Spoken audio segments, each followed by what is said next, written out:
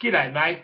Welcome to this fantastic, 2 o'clock in the morning screening of the Seventh Heaven movie, The Kidnapping of Simon.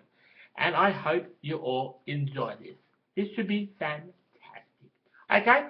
And I'm not gay. Gay is the other kind of thing, sticking a cock up the arse of another man. It's nothing to do with this. But anyway, I don't want to do that too much. It looks a bit sort of wussy. But anyway, have a listen. Eric Camden is having a hard time battling with his faith in God and his family sharing problems with him that are problems no man on earth can answer. And when he went to the church one day, a homeless man befriended him because he really needed money and Eric really wanted to help him out. But the church funds are low this month and the homeless man accepted it as he went over to the park bench where he slept for the night.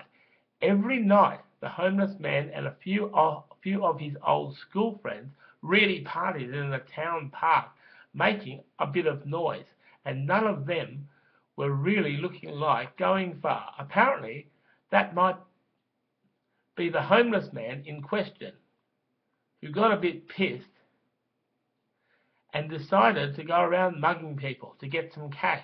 And Eric's son Simon was out with a friend Luke, and the homeless man went up to the reverend's son to steal what he had, but Simon kicked him in the gut. And then he said, "Mate, I have a home to go to, and you are a worthless loser, and you will never take anything from the reverend's son." And then Simon kicked him in the gut very hard again. Simon went home after that and decided, boy, I've got to tell my family about this. And then he decided he didn't want to. Meanwhile, the homeless man wanted revenge and had this plan.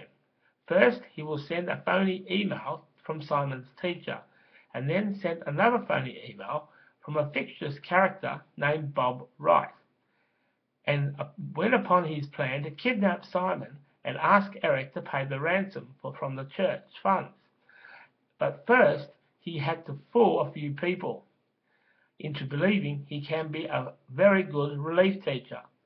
When the day came, Simon caught the bus to school with his friend Luke, and when they got to their school, they put their bags in their lockers and they all went to class. And Simon and his classmates noticed they had a relief teacher, which Simon wanted to tease a bit, like kids always tease a relief teacher, like, we're going to put a rubber spider on your chair, or put a whoopee cushion on your chair and rubber spider in your drawer, kind of thing.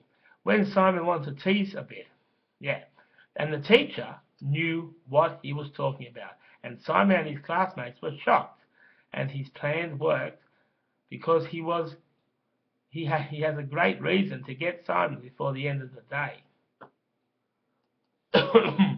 And really make the school think twice about checking for qualifications. And then Simon said to him, "Hey, dick-faced teacher, how do you spell fuck your motherfucker?" And straight away he told Simon to stay back after school, and Simon was worried what his dad would say if he came home late today. Then went the bell, and the teacher went to Simon's desk and put his hand over his mouth and quietly said, "This ain't no detention. I have you, and soon you will find out that you have been kidnapped." Simon was scared, and about in 1 hour, Simon was tied up in the homeless man's stolen BMW's boot. And despite struggling, Simon thought he was going to kill him, and in about 1 hour, the homeless man rang up Eric from work and showed him a photo of Simon tied up in his boot, and if he wants to see him alive again, give him the money he needs. Eric went straight away to alert the family that they must come up with some money to free Simon from the boot of the BMW, and his wife and kids were shocked, and Lucy was wanting to face him, face to face, but Mr. and Mrs. Camden said no, and wanted to call the policeman. Despite the kidnapper saying, "Call the police," dead Simon. Eric decided to deliver the ransom at the church, and he was there, but he refused to give it back to Simon. To give back Simon, because kidnapping the reverend's son was going to make him rich, and he told Eric, "Keep giving me money, and I will decide when you see Simon."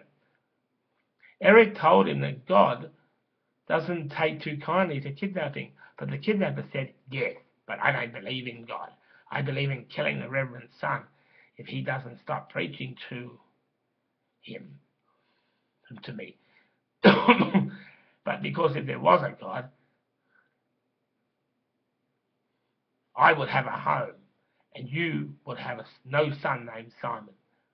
Simon tried to call Eric, but the gag was wrapped tightly around his mouth, and Eric went home, and to his family and his wife's surprise, they called the police.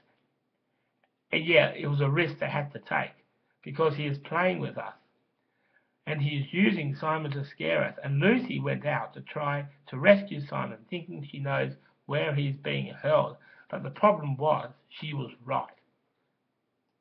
And also, yes, now the kidnapper has Lucy as well, as Simon tied up, and he called the Camdens and told them, "I have two of your kids with me now, and I can make you pay a bigger ransom, and I will tell you, you will never see Simon and Lucy ever again."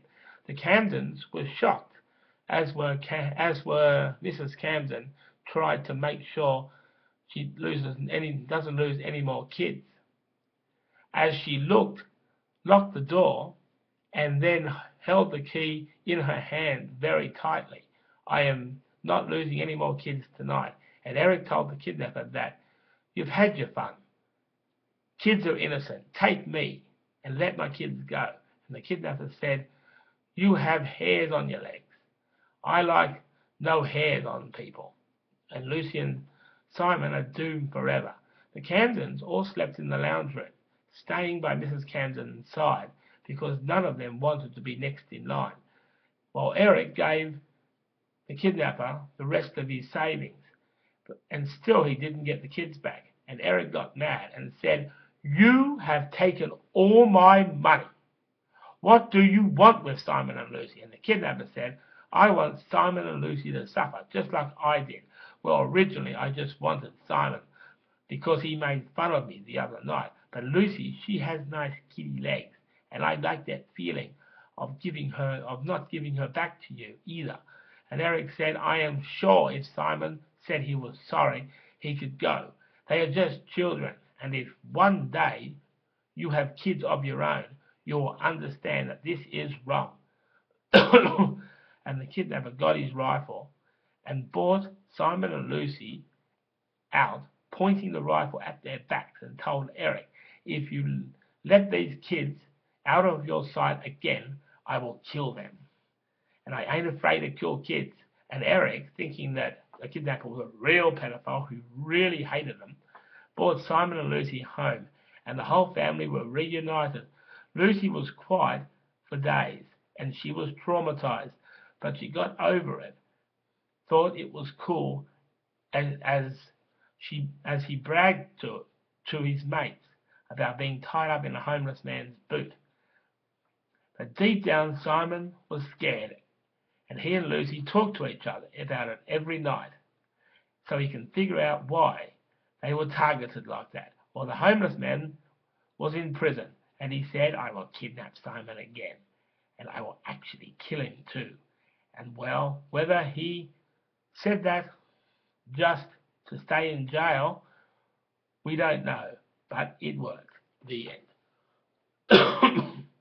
And that was a great episode, and let's see how it works out.